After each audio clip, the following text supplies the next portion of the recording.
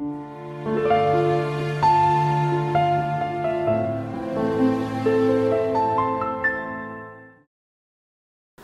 opa, aytingchi, bu ayollar o'zlarini baxtli qilishlari uchun, hayotlaridan mamnun yashashlari uchun, turmush o'rtoqlari bilan go'zal hayot kechirishlari uchun nima qilishlari kerak?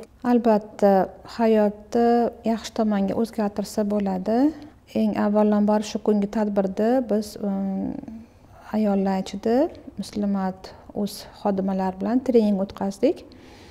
Bu trening o'tkazishimizdan maqsadimiz u ayollarni qaysi darajada o'zini sevishi, qadrlashi, o'z oilasida o'rni, mavqei qanchalik ekanligini bilishidi va bundan tashqari buni o'zligiga bildirishidi. Ular bu narsani yaxshilab tushunib olishi kerak edi. O'zini oilasida, o'zini hayotida o'zini mavqei, qadri qanchalik. Shu narsani bildirish uchun ham shu treningni o'sha kuni o'tkazdik, ammo vaqtimiz kam bo'lgani uchun qisqacha berishga to'g'ri keldi. Juda tez tugatishga harakat qildik. Aytmoqchimanki, bu trening davomida shu narsani ta'kidlab o'tish kerak ediki, oddiygina bitta misol bilan keltiradigan bo'lsak, ayol kishi o'zini sevish uchun har doim o'ziga shunaqa savol berishi kerak. Ertalab ko'zini ochganda, uyg'onganda o'rnidan turib yugurib ketmasdan nonushta tayyorlashga va hokazo boshqa ishlarga yotgan holatda savol berish kerak. Bugun seni baxtli qilish uchun nima qilay? Ayol kishini birinchi o'rinda baxtli qiluvchi inson bu o'zi. O'zini qachonki qadriga yetsa, tushunsa, kimligini, nima uchun bu dunyoga kelgan, qanaqa inson bu, qanaqa yashash xohlaydi, mana shu narsalarga, shu gaplarga javob bera olsa, bu nur ustiga a'lo nur. Ammo ko'p ayollarga savol berganda, mana shu psixolog murojaat qilgan ayollarga savol berilganda, qanaqa orzungiz bor desak, aytolmaydi, javobi yo'q. Hattoki orzu qilishni ham xohlashmaydi, bilishmaydi ham va bu hayotdan nima xohlashadi, tushunishmaydi. Va bu treningda shu narsa aniqlanishi kerak ediki, davomida ayol kishi o'zini kimligini, qanaqangi, nafaqat o'zini, umuman insoniyat qanaqangi bir mo'jiza ekanligini tushunishi kerak. Masalan, har bir insonni mana organizmi o'rganib chiqadigan bo'lsak, yurish faoliyati, o't pufak va boshqa organlar, o'pka, qon tomirlari, suyak tuzilishi, ularning o'zaro bir-biriga bo'lgan bog'liqligi, mana bu narsalarni agar ko'zdan kechirib, hozirgi zamonda video filmlar juda ko'p sog'liqlik to'g'risidagi. Shu narsalarni ko'zdan kechirsa, inson organizmi bu mo'jiza, juda ham bebaho ne'mat. Lekin bu ne'matni yaratgan bizga vaqtincha berganini xayolimizga keltirmaymiz. O'zimizga e'tibor qilmaymiz, o'zimizni yaxshi ko'rmaymiz. O'zini yaxshi ko'rish nima deganda, ko'pincha insonlar bu egoizm. Men o'zim emas, farzandimni, otamni, onamni, turmush o'rtog'imni yaxshi ko'rishim kerak birinchi o'rinda deb o'ylaydi. Unaqa emas. Birinchi o'rinda ayol kishi o'zini sevishi kerak. O'zini sevgan odamgina boshqa bir insonni sevishi, uni qadriga yetishi biladi. Lekin o'zini qadriga yetmagan inson boshqa odamni ham sevishi bilmaydi, qadriga yetishi bilmaydi. Qayerdan bilsin? Masalan, agar o'zini sevishi ochiqroq ko'rib chiqadigan bo'lsak, qanaqa qilib qaysi insonni o'zini sevish mumkin deydigan bo'lsak, oddiy bitta misolni keltirishim mumkin. Vaqtida uxlab, vaqtida uyg'ongan. Ko'pincha kelgan savollarga shu javobni beraman, ya'ni quyosh botgandan keyin og'ir ovqat yemaslik, yengil taomlanish va uyquga tayyorlanish, vaqtliroq uxlash. Nima uchun? Chunki soat 10 dan keyin, 10 dan 12 gacha, 11 dan keyin taxminan somatotropni gormon uyg'onadi. Bu gormon aslida o'sish gormoni ham deb ataladi. Chaqaloq tug'ilganda bu gormon tug'ilsa, ya'ni chaqaloq tug'ilibdi, uxlayotgan paytda u rivojlanadi, u o'sadi, u vazn oladi, u sog'lomlashadi. Shu vaqt ichida chaqaloq uxlamasa, yig'lab chiqarsa, demak u o'sishdan to'xtaydi, vazn yo'qotadi, bo'yi ham o'smaydi. Xuddi shunaqa yoshi katta bo'lgan sari shu vaqt uxlagan inson somatotropni gormon uyg'onsa, xuddi kompyuter, telefonlarni o'chirib yoqib yuboramiz-ku, перезагрузка deymiz. xuddi shunaqa miyada o'zgarish paydo bo'lishi kerak. Lekin bu garmon uyg'onmasa, demak miya ish faoliyati xuddan kompyuter pezagrazka bo'lmagandagi qayta ishlashga kuchi yetmaydi. Ya'ni bugungi kunda boshdan kechirib o'tgan o'sha siqilishlar bormi, og'riqlar bormi, salbiy holatlari, his-tuyg'ulari bormi, ertangi kunga ko'chadi. Agar vaqtida uxlansa, bu samatatrofni garmon uyg'onsa organizmda, demak bugungi salbiy voqealar, og'riqlar hammasi bu kunda qoladi, ertangi kunga ko'chmaydi, ertangi kunda ta'sirini ko'rsatmaydi. Aksariyat insonlar aynan shu 10 dan 12 gacha bo'lgan holatda bedor. Yo telefon qo'llaymiz, yo kompyuterda o'tiramiz, yo televizor ko'ramiz, seriallar va hokazo. Bu bilan inson o'zini sevmaslikka bitta qadam tashlagani bilsak bo'ladi bu bilan.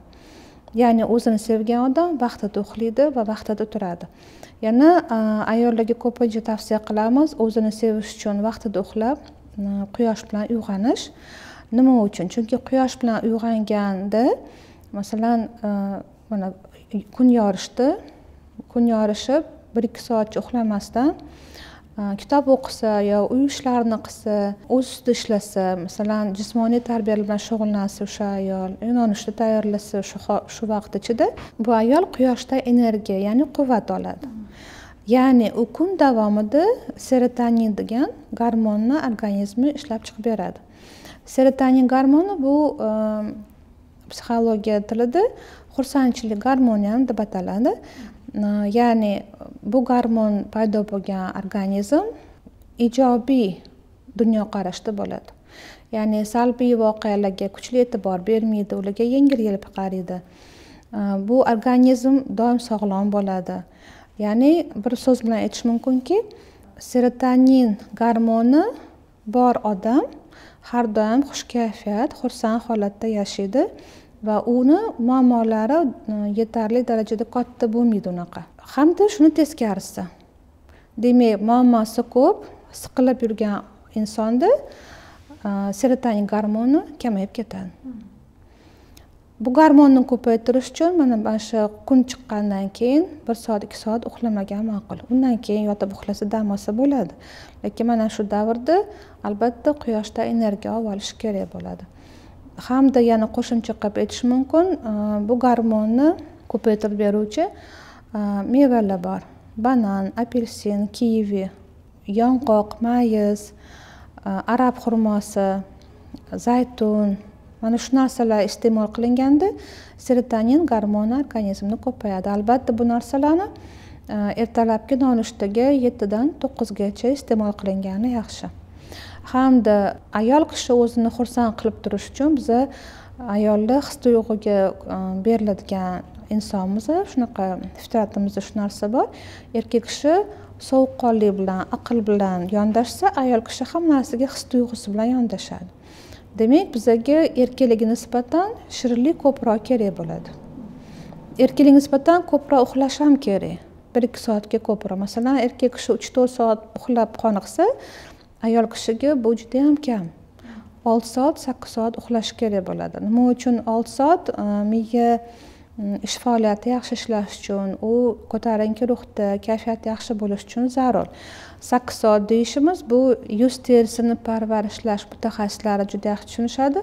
Ayol kishiga 8 soat uyqu kerak deyiladi, sababi yuz terisi chiroyli bo'ladi, sog'lom bo'ladi, unaqa yuzga oson ajin tushmaydi va tiniq rangda bo'ladi. Mana shu uchun 8 soat uyqu ayol kishiga kerak. Yana shu narsani aytib o'tish kerakki, qora shokolad bor, 75-85%lik.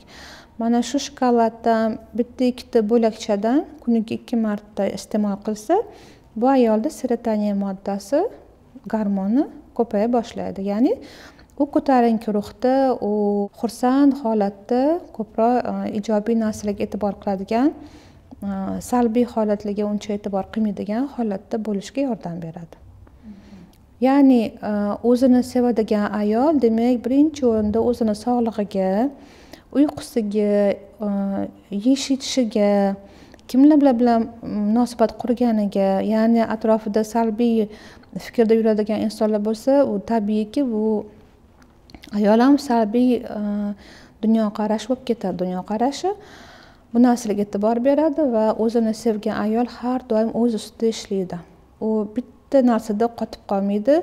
Oilada bir yetishmovchilik yo bir ko'ngil buzar bir nima bo'lsa, bo'ldi men baxtsizman deb yotib olmaydi, u ustida ishlaydi. U qidiradi yo'lni, qanaqa qilsam men baxtli bo'laman, nima qilsam turmush o'rtog'im bilan baxtli bo'lamiz, nima qilsam bolalarimizni yetuk inson qilib tarbiyalaymiz degan holatda bo'ladi. Hamda ayol kishi asosiy tarbiyachi oilada. Ya'ni erkak kishi ko'chaga chiqib ketadi, ayol kishi bolalarni tarbiyasi bilan mashg'ul, hamda erkak kishini asabi chidamaydi tarbiya qilishga. Ayol kishi sabrli, u bolalarga yotig'i bilan tushuntirib, nasihatlar qiladi va hokazo. Demak, sog'lom ayolni tarbiyasi ham sog'lom bo'ladi. Nosog'lom ayolni, ya'ni dunyoqarashi salbiy bo'lgan ayolni tarbiyasi ham shunga yarasha bo'ladi. Ya'ni bunaqa ayol bolalarga tarbiya bera olmaydi. Bunaqa oiladagi bolalar internetdanmi, bironta film ko'rsa filmdanmi, ko'cha-ko'ydagi odamlar aytgan gapidanmi tarbiyani xulosani o'ziga qilib oladi. Lekin bu xulosa ularning kelajagida nimaga olib keladi? Mana shu haqida o'ylashimiz kerak. Hamda ayol kishini baxtli qiluvchi eng katta sababchi inson bu uni turmush o'rtog'i erkak kishi. Ya'ni ayol kishi har doim erkak kishiga suyanadi. Siqilib turganda, ruhiy bir cho'kish bo'lganda, tushkunlik holatida agar shu eri biroz uni suyab, yaxshi gaplarni gapirsa, holdan xabar olsa, nima yedi, nima ichdi, so'rab surishtirib tursa, yo telefon qilib shirin gaplar bilan qayoqdaligi, kimlar bilan o'tirgani haqida surishtirsa, baqirib so'kib ketmasdan, haligacha uy kelmadingmi, bolalar qayerda demasdan, chiroyli ko'nglini olib, yaxshi gaplarni gapirsa, mana bu ayolda tabiiyki serotonin gormoni o'z-o'zidan ko'payaveradi. Bunaqa ayol o'zini ruhan tetik his qiladi, chunki u kimgadir kerakligini his qiladi bu dunyoda. Shunaqa juft halollar borligidan mamnun bo'lgan holda bolalariga ham tarbiyani juda chiroyli beradi. Va bolalarini oldida shunaqa otasi borligini eslatib turuvchi, otani hurmat qilish kerak bo'lgan bir chiroyli tarbiyani beruvchi mana shunaqa ayol bo'ladi. Endi tasavvur qiling, agar ayol kishini eri do'q-po'pisa qilsa, zulm qilsa, bu ayol bolalariga otasi haqida qanaqa ijobiy fikr bera oladi? Albatta, uni teskarisi salbiy fikrlarni gapiradi.